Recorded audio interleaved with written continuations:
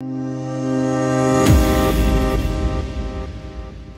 everybody, Ben here from the Bonehead podcast, and welcome to Top 5 Friday. So every Friday we get together and we have a look at the top 5 something to do with Blood Bowl.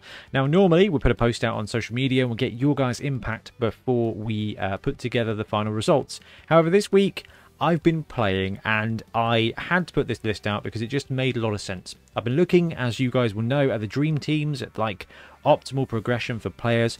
Plus, not to put any spoilers out there, but we are well deep into the Bonehead Championship recording now. And the more experience I get with developing players in Blood Bowl 2020, the happier I am with my outcomes. So what we're going to be looking at today is the top 5 passing skills. Now, this is specifically for skills you give your throwers.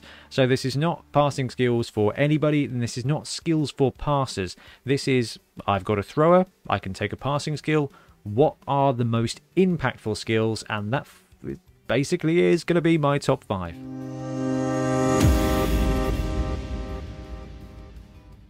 So number 5 for me is the leader skill. Now hear me out, okay? There are a couple of skills that definitely fit in here, okay? Sure hands is the obvious one for most throwers. It's not a passing skill, therefore it doesn't count. The other skill is pass. So I mean, we can assume that actually your thrower already has pass because most throwers do have pass, but let's say you're brewing up one. You've got a halfling hefty, you've got a chameleon skink, okay? You've got a player that's looking at pass 3+, and you're thinking, I want to make this guy my quarterback. How do I do it? They've got passing access, and leader here is a skill that you should totally consider, okay? So when it comes to making the throw, pass will give you a reroll for the pass action. If you ever get the choice to take leader or pass and you don't have leader on your team already, leader is a much better choice. Okay, yes, you can reroll every failed pass with the pass skill, but realistically, even if you are an absolute gunslinger, you're only going to be making 2 to 3 passes a game with your thrower, with the dude who's got the skill. Any more than that and you're having a hell of a game, let's be honest. So leader will give you 1 reroll to do anything you like ever per half. So if you say make 1 pass per half, actually if you have pass, that's great. You can reroll both passes. If you have leader, you can reroll both passes because it's 1 per half, but also you can reroll the pickup. You can reroll the Bonehead for your ogre. Leader just has a much bigger impact on your team. So don't think about leader as like just a team management skill, but if you have got a passer and you're looking at your build, that leader is pass. It is sure hands, but it's also catch and sure feet. That 1 leader reroll can make your long bomb massive opportunity as reliable as the pass skill, but also makes your catch better if you just roll that natural 6. It makes your team better and is probably just the most impactful passing skill. Now, it's not number 1 because obviously this is about making passes and leader is a very generic skill, but leader is a skill that is better than pass. It is better than sure hands because it can reroll absolutely anything at probably the same frequency as the pass skill.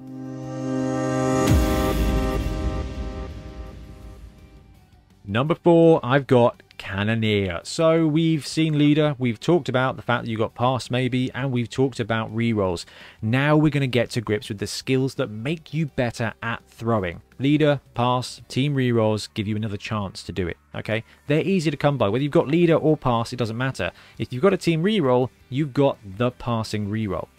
There's no way you can make that better. So when you're looking at developing your throwing players, those skills that allow you to actually just improve the die roll are going to be absolutely just the most important things that you can take. So, Cannoneer. Coming in at number 4. So what Cannoneer does is it gives you +1 to the pass for long and long bomb throws. So that's straight up it. You just get a +1 to your long passes. Now this fits at number 4 for me on the list is because even if you are an absolute monster of a thrower, those passes are going to have a negative modifier to them. So let's take an average thrower, okay? Let's take passing 3+ with pass. That's awesome. If you've got leader, you can reroll the catch, you can reroll the throw to get there, whatever. That doesn't matter. Let's think about the passing stat now. Okay, so quick pass, 3+. Short pass, 4+. Long pass, 5+. and then long bomb 6+. Okay, that's your default for basically good throwers. Now, great throwers boost that up one more. Okay, so it's 2+, 3+, 4+, 5+. And that's where this skill comes in, is because it makes your average thrower, who is passing 3+, it means that you are 3+, 4+, 4+, 5+. And if you've got pass or you've got a reroll, that goes for, that's a massive jump up to a 75% success rate. 75% completion to throw that ball, what, 10 squares? 9 squares? 10 squares? 9 squares? Can't remember how many squares it is. Anyway, longer than 6, but shorter than the longest band. That is an absolute monster of a space. However, Blood Bowl is a game of risk management, massively so. So when it comes to that boost, it is a very cool skill and is going to take your, let's do it. It's going to take your Skaven thrower to 2+, 3+, 3+, 4+. You are now throwing a 3+ long pass with a reroll, 3++. Okay, is that right? 2+, 3+, 3+, 4+. Yeah, that's absolutely monster. So now you're throwing those balls really deep. And you've got the reroll there from what we've just looked at, but also now that Cannoneer just boosts up the chance.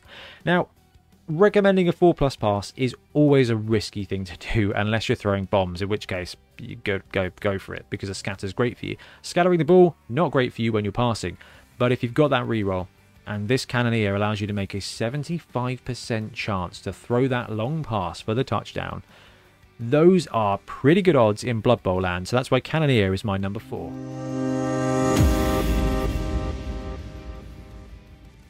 Number 3, it's Nerves of Steel. So Nerves of Steel is a very cool skill. It doesn't work for Throw Teammate anymore, which is sad. But basically, this player may ignore any modifiers for being marked when they attempt to perform a pass action, attempt to catch the ball, or attempt to interfere with a pass. So Nerves of Steel on your thrower means that you can get up close and personal. So if you think about it, you've got your pass, you've got your passing stat, but if you can move 3 squares closer, generally speaking, you get +1 to that pass. Now, what if the way is barred? What if they've tagged you? What if they've, marked you? Got to stop that. And you've got those negative modifiers. If you guys have played against Elven Union, you will know that Nerves of Steel just feels filthy because they're always catching on a 2+, right? That's just insane. If you have got a good thrower, all right, passing 2+. If you've got an average thrower, 3+. Okay, so let's look at the nobility thrower here, which I think it's the underdog that we all love. 3++ for a quick pass. Somebody marks him, it's therefore 3++ for a quick pass. That is absolutely huge. But the other thing you can do here, and this is, I think, going to be very important to your thrower's career, getting up close is something you should only do when it's crunch time, all right? So you've got a pocket passer, you're trying to avoid your thrower, who's by now potentially got leader or is just probably just the ball carrier of your team. You don't want him to be in too many tackle zones. You don't want him to be engaged very often because you've spent your skills buying them the ability to throw the ball, not ability to survive being punched in the face. So when it comes to nerves, this gives you potentially +1. +2 to your throw when it comes for time, okay? If you've got a catcher within the red zone, within a single move away, and they're in the open, and you need to get the ball to them, but to do it, you have to put yourself in two tackle zones. Nerves is going to give you that flexibility. Now, on that side, it counts as movement, basically. All right? You are going to be able to take it 3 squares closer into 2 tackle zones, and then get +1 to your throw because you've gone from a short pass to a quick pass and you're ignoring those marking things. So you've gone from, you just boosted your chances, and that's why Nerves is such a powerful ability. You can deploy wherever. Now, the downside here is if you're in Nerves, it means someone's going to get a chance to deflect. But you're chucking an extra tackle zone on their ability to deflect, so that's going to be even better for you. There's always a chance for deflect, that's why passing is technically not a great idea. But Nerves is going to give you the ability to throw from wherever you want to go with no modifiers, and that's going to be massive. The other thing is that if you've got a thrower and you want the thrower to receive the ball and it's in a tackle zone, if you need to get the ball deep, if you need to make that throw, you hand off to the thrower. He's in tackle zones, they've got Nerves of Steel, that's no modifiers, all right? That's 3+ on a bad day, that's 2+ with a good dude.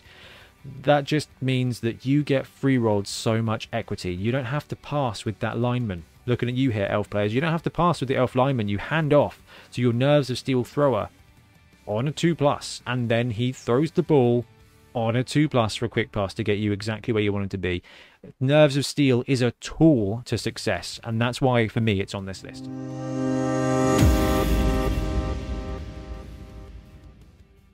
Number 2, it's on the ball. So we talked about passing, and we talked about the fact that you're probably only going to pass 1, 2, or 3 times a game with your thrower.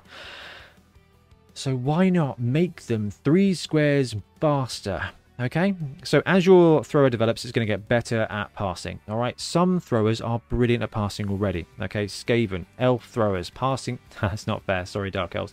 All the other elves, passing 2++. All right, with for the quick pass. On the ball is going to take you to movement 10 on your first turn. And this skill is, for me, so high is because it's also brilliant for those players that aren't good at throwing, for those throwers that are just coming along in their career. If you want to build a dwarf thrower, okay, they don't start with pass, so you could consider pass, or you could just consider the fact that you've already got a reroll on your team, and you can give them on the ball, because what that's going to do is that's going to allow your thrower to be the one who gets the ball. And that, for me, is why it's so important. It's because it makes them a better thrower, because it gives them more opportunity to have the ball. And if you are going to have the ball, you want options. You don't need to throw it all the time just for the lols, but actually starting 3 squares closer is going to mean that your thrower, who is tailored to throwing the ball, is going to be closer to getting the ball, and therefore is going to have the ball. If your thrower has the ball, it gives you more options. They may not always be great options. It may be 3++. That's probably the best option you get. That's better than having to run a dude round and go for a handoff when I have to take go for it, or if I have to go for a 4 or 5+ vanilla pass with alignment. On the ball helps you massively when receiving. It speeds up your offense by almost half a turn. Now, when you think about the actual throwing process of this, it will save you 3 squares of movement. And 3 squares of movement is the difference between a quick pass and a short pass and a long pass. And potentially, because I can't remember if it's 10 squares or 9 squares, the difference between a long pass and a long bomb. On the ball, if you can get it and you need to throw it, that 3 squares of movement is the same as +1 to throw at any range. I know that's massive hyperbole, but it is essentially, in some circumstances. Okay, I move 3 squares back with this, I move another square, pick up the ball, I run my guy up 6 squares, and now I've got another lengthy situation. And the other thing here is you get free roll to move every now and again. If your opponent goes for a pass action, your thrower gets to move. Now, your thrower is not going to be a combative player, okay? Some of them might get block. If you've got on the ball, you're probably not playing the... On the ball does not marry up with block brilliantly unless you're a dwarf, okay? That is a great combo, and that's why this is so good. If your opponent does pass in the backfield, your thrower just gets to reposition, and that is going to be massive to keep them alive, but also just to help chuck an extra tackle zone in the right place. It's a really good and really sneaky bit of defense, and if they're going for a desperation play as well, it can put your thrower in the right position to grab that ball back and make the most of the rest of their passing skills.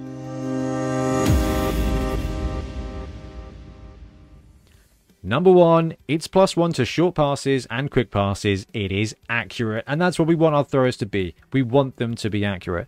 Now, Cannoneer's great fun. Leader's incredibly useful. OTB is going to make you faster, and the other skill, I believe, is quite good too. Oh yeah, Nerves is wicked. But accurate is just going to give you... It's the most win more skill, but most of your passing is going to be 3 to 6 squares. So most of your passing is going to be making the most of your integral passing ability. But accurate will boost you up to great no matter where you are, basically. If you're a dwarf, if you're a chameleon skink and you want to be better at throwing, accurate's going to make you a passing 2+ player. Passing 2+ is where it gets great.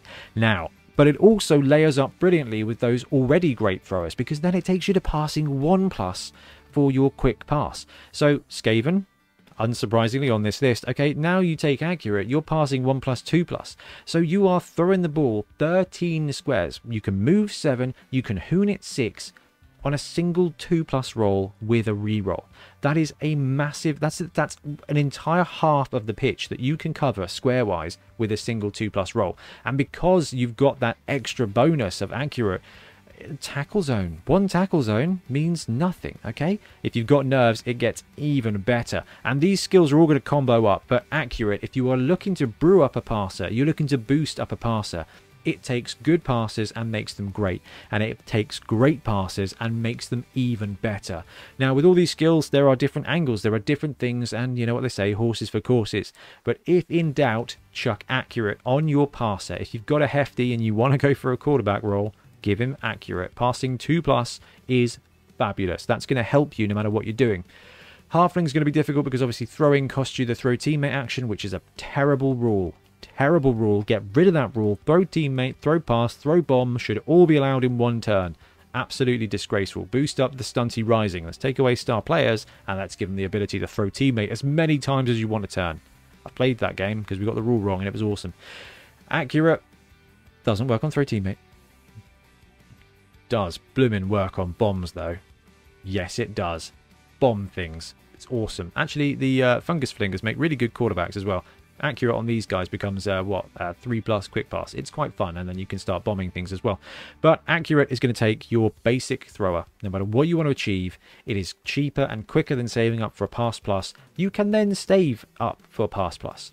That's absolutely fine. What's that going to be? 6, then another 18, then probably 20. All right, it's an effing long way, but you can do it, and accurate just boosts it up. It's the easiest choice. It's the best choice. You want to be making quick and short passes before anything else. It's going to brew up extra SPP and it's going to help score a ton of touchdowns. And there we have it. Those are my top 5 passing skills. I'm probably going to go and delve into the other skills as well, but I will put a shout out first. But I've been looking at brewing up players, and these are just some great options. There's some other cool options as well. Running pass is going to be some good way of doing things, and safe throw is going to be very useful for fumbling the ball.